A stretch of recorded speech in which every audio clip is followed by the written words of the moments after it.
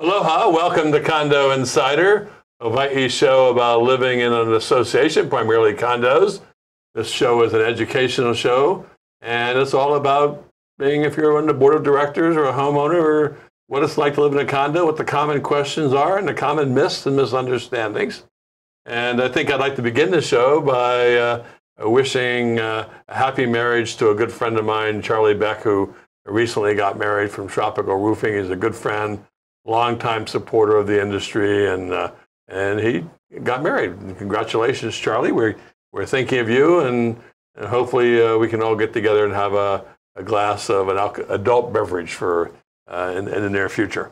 That being said, I've been in this industry 25 years, and forever I keep hearing from owners or boards, well, we have a property manager, so they should do this work.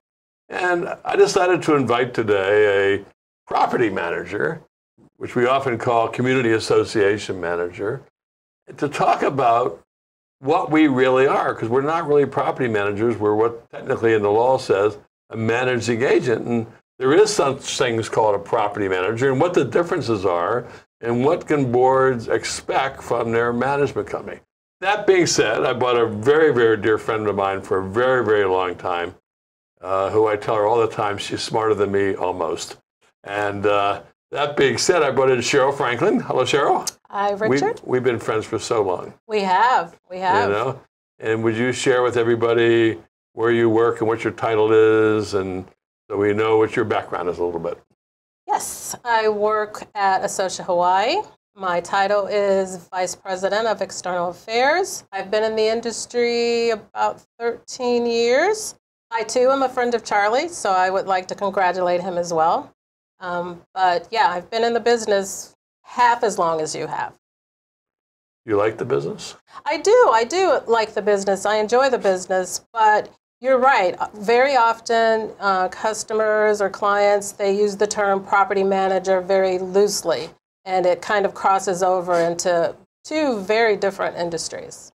Well, you know, from my understanding, you feel free to correct me if I'm wrong, although I think 1973 was the last time I was wrong. But anyway, the term, the technical term is managing agent under the statute.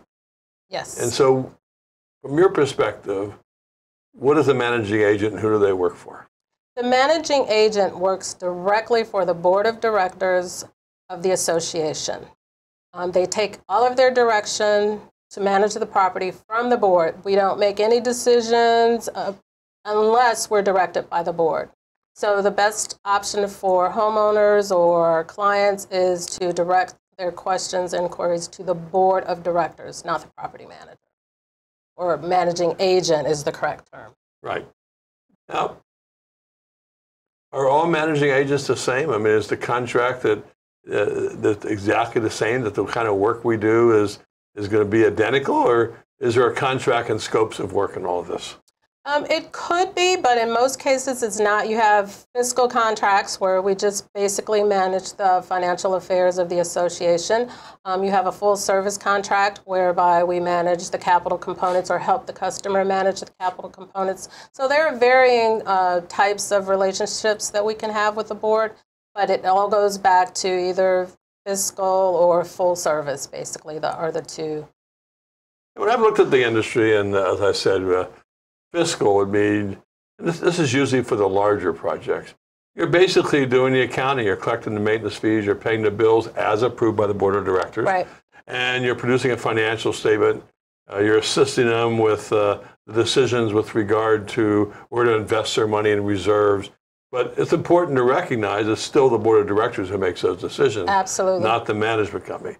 The other extreme is what we call full service, where you're actually engaged in the physical management of the property. But more times than not, my experience is that contract is typically more with a smaller association, because the larger associations will have a general manager, a site manager, and the association employees themselves handle all the physical management.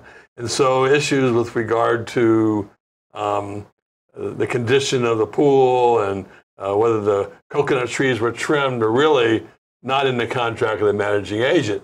Then somewhere in between, we have this what we call fiscal administrative contract, where we do the finances plus attend the board meetings, do the annual meeting, and do the minutes. Yes. Would that be a good way to describe it? You summed it up. And so, very accurately. When a homeowner looks at that and say, we have a management company, what would your advice be about how they look at this? When a homeowner says we have a management company, maybe they're upset the pool's not clean. Yeah, what they should do typically, they can reach out to the managing agent if they choose, but only as a liaison to the board of directors, or they can attend the board meeting, or send correspondence to the board to address, and then the board of directors will address it at the next board meeting, scheduled board meeting. But I may ask this question 2 or 3 times, because I'm trying to make a point to our viewing audience. Okay. Does the managing agent have the authority to make decisions independent of the board? Absolutely not.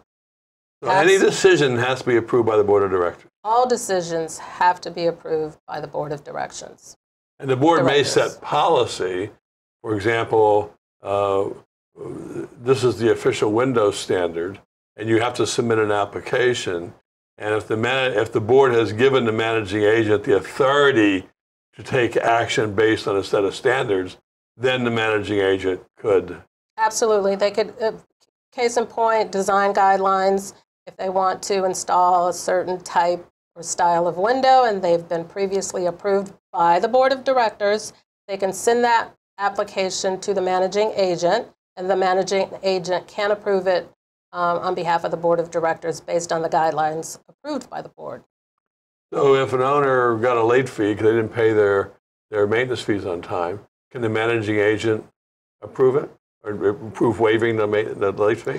Only if they've been given authority by the board of directors. And in some cases, boards will give the agent the authority to waive those fees under certain mitigating circumstances. And more times than not, my experience has been the board will make a policy and allow them to occasionally waive late fees if it's the first time. Right. But if it's involved in legal and foreclosure, the managing agent can't waive those fees. No, definitely when it as it pertains to legal fees and things like that. Once it's turned over basically to the attorney, we're not involved. And where does the authority to hire a managing agent come from? To hire the managing agent? Right. Where does the board get the authority? From their governing documents, from the bylaws. It's mostly true that the declaration and/or bylaws states that you shall have a managing agent. And then the managing agent is described in the condo law as what it is, and therefore you have to hire a managing agent, which meets the Hawaii law what a managing agent is, and they don't have the choice whether to hire that managing agent. They have to hire a managing agent, maybe a different company. Do you know what some of the requirements are to be a managing agent? Well, they do have to hire a managing agent unless they change their governing documents, and that's a whole nother show. But depending on what's in their governing documents, agents usually adhere to certain guidelines, as you stated, that are required by law. There has to be an assigned broker for the managing agent, and there are certain fiduciary responsibilities the managing agent has to have, and certain qualifications that they have to have as well. They're pretty cookie cutter in the industry, but there are legal qualifications that all managing agents must abide by in order to serve a board of directors or an association. For your information, just a little historical background on that. The primary role of a managing agent is to protect the money of the owners in the association.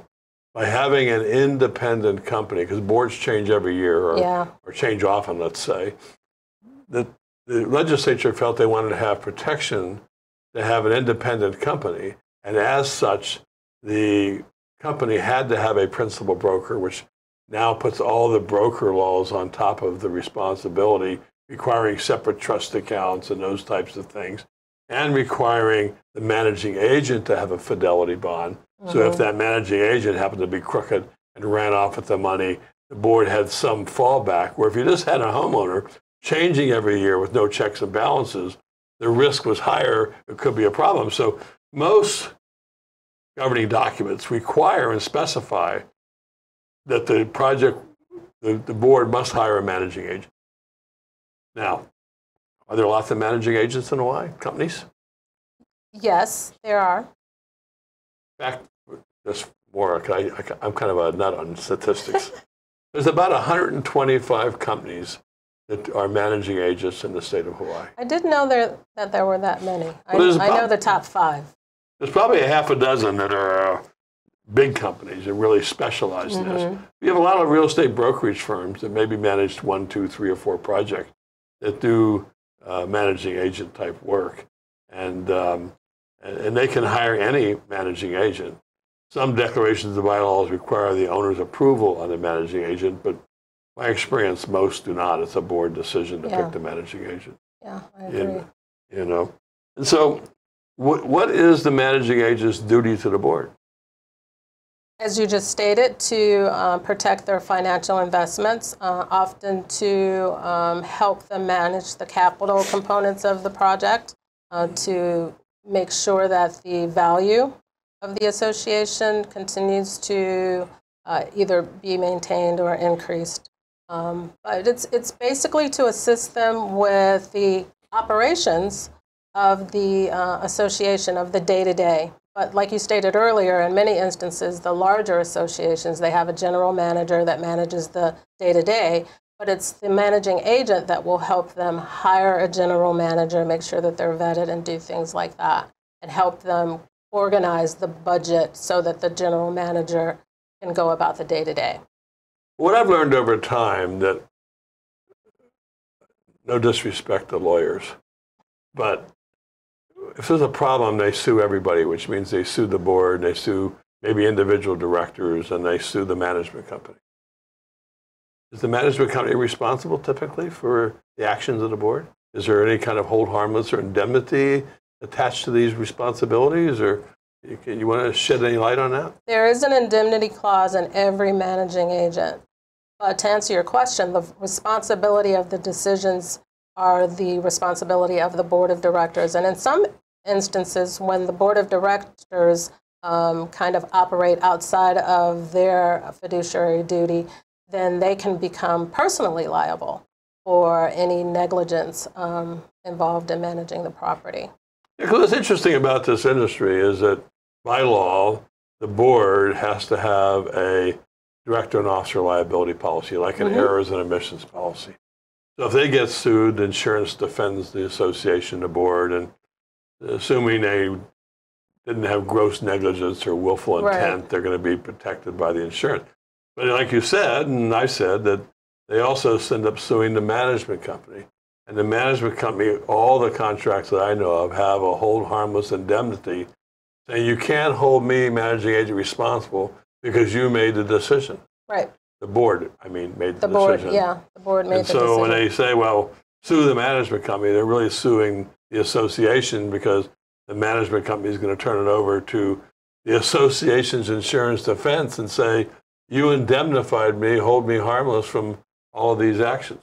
Right, and what many homeowners in an association don't realize is that when you sue the association, it's a form of suing yourself because you're a part of that association as a homeowner.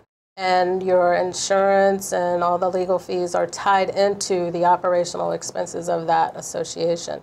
But many times owners just don't understand the dynamics of how a board is run. So they get a little confused in terms of what's a legitimate cause for a lawsuit. And it just becomes a check and balance down the line at some point. And I have some more questions, but what we're going to do is we're going to take a short break to give us a chance to get our thoughts scheduled. But I have a few more questions about this. And then I want to talk about a rental manager in that role as well. So we'll be right back after a short break. Aloha. Hi, I'm Lisa Kimura. I'm the host of Family Affairs on ThinkTech Hawaii. Join us every Tuesday at 11 a.m. to talk about the issues that really matter. Everything from policies that need to be changed in Hawaii to the fact that we need better gender equality so that we can all have a better shot. Again, join us every Tuesday at 11 on ThinkTech Hawaii for Family Affairs. Aloha.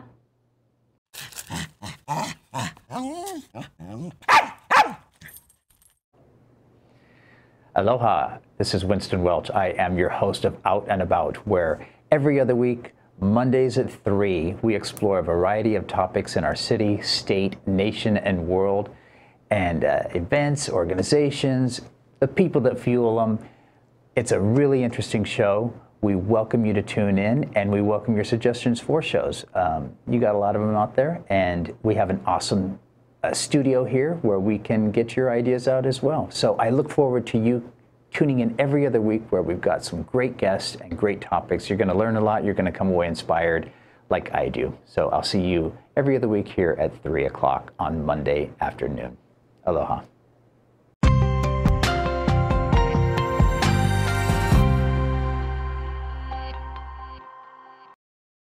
Welcome back to Condo Insider. We're sitting here talking with Cheryl Franklin, Vice President of External Affairs for Associa, about the difference between a managing agent and what the managing agent's role is. And we're going to talk shortly about a rental manager. But where we kind of left off, as we've said, that a managing agent is an agent. An agent means they are the representative of another body, in the sense they've been assigned as an agent to do certain work, which is defined by a scope of work in the contract, which may include the financial, probably always includes the financial, may include board meetings and annual meetings, and may or may not include physical management of the property. And larger associations with their own staff, typically those employees report directly to the board, and those decisions are done by the board, not by the managing agent. So when you look at what an agent's role is, they may be the number one person to communicate with the owner on basic issues, but in the end, the managing agent, does not have the authority to make the decisions and will have to go to the board for approval. And that managing agent is indemnified and held harmless, because how can you hold someone responsible for instructions given by the board of directors? And Cheryl was basically saying that when you sue the board or you sue the managing agent, you're really suing yourself, because it's you, the association. Are there a lot of lawsuits, you know? Yes, unfortunately, there are. Many of them are related to catastrophes or insurance claims, I should say, like water intrusion and things like that, because there are disputes in terms of who's liable. As we know in general, if you have water intrusion, you should absolutely contact the insurance company, and especially when it involves multiple units. So, you know, there's some mitigation that has to happen there.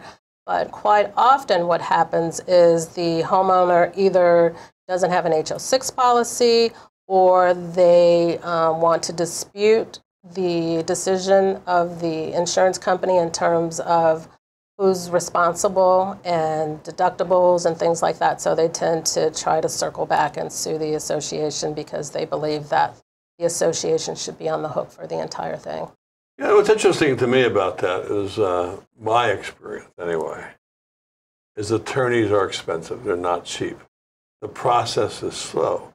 Over the last few years, the condo statute has been amended that for $175 for each party, meaning a total of $175 for an owner, they can get to mediation or binding arbitration before a judge on the matter.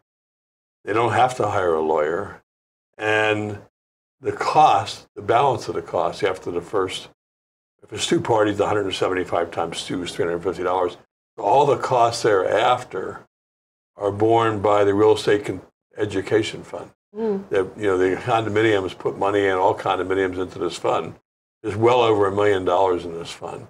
That the purpose of that is to keep, you know, because a lot of arguments have been that the board has all the money, they can hire lawyers, the owners have no money, they're at a disadvantage. The law was changed to allow dispute resolution efficiently for $175 a party, where the balance is paid by the condo education fund. And that's not used as often as it should be. Yeah, I was going to comment on that, because I think that the managing agent, it's imperative that they educate their boards that these resources are available, because many of them are unaware that they are available, and they end up going a different route. But it all goes back to the managing agent's responsibility is to often lead and advise the board, not legal advice, just kind of lead them and make available to them what resources are out there to help them with their responsibilities. Well, Hawaii condo statutes are fairly specific on insurance and deductibles, and there's certainly a long-standing protocol with regard to that. Wouldn't it be simpler if the owner began with just going and talking to the board, either in executive session or at a board meeting, and saying, I don't understand why we have this problem, and looking for ways to address it? Yeah, in simple terms, you're absolutely right. But what sometimes happens is boards aren't as savvy in condo law as they should be as well. And homeowners sometimes, like you said, they assume the associations, they have all this money that they're hoarding and they can, fight legal claims. And so they want to sue because it goes back to your involvement with the association and trust. And if you can garner a relationship where you're educated, meaning the board is educated and they can thereby educate owners, then it's a win-win. But often you see situations where there's a little mistrust, and that's where those kind of the other dynamics come in terms of, I'm going to sue and things like that. But you're right, everything is pretty clear in terms of the law and in terms of the insurance company summary, because obviously they'll come back and they'll say, okay, this unit caused the leak, this unit's responsible, and then the managing agent will say, go back and file this with your HO6 policy, and sometimes owners just don't want to do it because for whatever reason they think their rates will go up or something. Yeah, and part of the problem is I don't think anyone knows the history of insurance in the sense that going back in the old days when the buildings were younger, the board would get an insurance policy for water claims, and all water claims are covered by the association's master policy. Mm-hmm. All claims, I don't care if it's $1, is theoretically a claim. Now, the association, through its deductible, may have agreed to assume part of the risk, but it's still a valid claim with regard to the claim. Right. Now, what happens is, in the old days, the boards used to have like a $1,000 deductible. But as more and more claims happen, as buildings got older, the claims got to be $10,000, $20,000, $30,000 of deductible. And so what they did is the law changed, allowing the board to require the owner to be responsible for the deductible. Right. And so the HO6 policy of the owner covers the deductible. And so the board doesn't have to be your fault. The board has the right to assess the deductible. And the purpose behind that was a typical HO6 policy is a couple $100 a year. The cost of increasing or reducing the association's deductible to $1,000 for all claims would be thousands of dollars a year per owner because they know they're going to have a claim and there's going to be some risk. So it was a way to tap into the fact there's multiple HO6 policies by multiple insurance companies and put that portion of the liability on multiple companies versus the master policy. And I don't think, maybe I didn't explain that very well, but the idea behind it was, even though the board can't specifically identify that you caused that damage, they still have a right under the law to assess you the deductible if your unit is involved in the repair. Correct? Correct.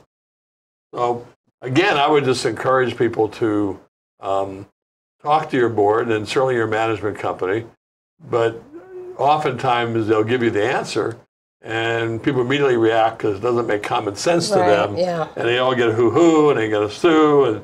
And I would tell you that the state of Hawaii has the largest number of director and officer liability claims in the country. Yeah, I know that.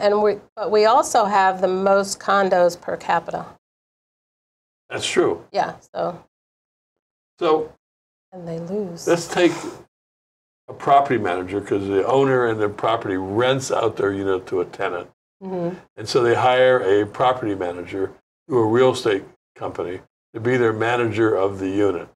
How's that different from a managing agent? That's completely different. That is relegated to the inside of the unit and a rental lease. Managing agents basically manage the common components along with the board of directors. You can have a managing agent that's one company, and individual owners are free to hire another property management company to rent out their unit. So it's basically dealing with rental leases and things like that for tenants, opposed to owners. A lot of people may not realize if an owner hires a management company to rent their unit, and there's now an insurance claim, that the insurance company will not deal with that property manager and will only deal with the owner. Yeah, because ultimately the owner is responsible, especially when in condo land, if you will. Everything is based on the relationship with the owner because they're ultimately responsible. It's like hiring any other, owners can hire any other vendor that they choose. So when there's an insurance claim, the condo association is not going to deal with that vendor. They're going to deal with the owner. It's interesting. I was in a hearing in the last day or so regarding an owner and their argument about the property manager's duty with regard to an insurance claim. And under the testimony, it came out that the property manager tried to work with the insurance company, and they refused to work with the insurance company, refused to work with the property manager, saying, look, the owner of the HO6 policy is owner. We have to work with the owner. And as far as settling a claim for a certain amount of money, it's an issue with the owner. Right. It's not an issue with the property manager. And actually, the insurance company refused to provide information to the property manager of what was going on, saying it's a privacy matter of an insurance claim between an owner and the insurance company. Yes, that's true. And so that case, the owner was blaming the management company for the property manager, not the managing agent, but the property manager, for not getting it done. So anyway, we are down to the last few seconds of our show, believe it or not. Went fast, didn't it? Yes. We could probably do this for hours. We could. And we should probably have a glass of wine and a bottle of wine, and maybe 2 or 3 bottles of wine, and 4 or 5. really dig into this at the greatest level possible.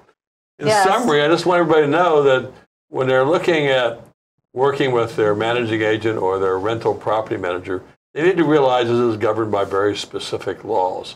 And it's primarily driven a lot by the scope of work, but also there are certain privacy issues and other issues that come about that it may, to you, not make common sense.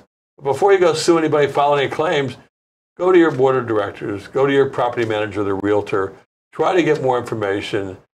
And if you have to, there are dispute mechanisms available that are practically free that are available to you. So on that note, we want to thank you for watching Condo Insider. We hope you found the information today useful, and we will hopefully see you next Thursday at 3 o'clock for another edition of Condo Insider. Aloha.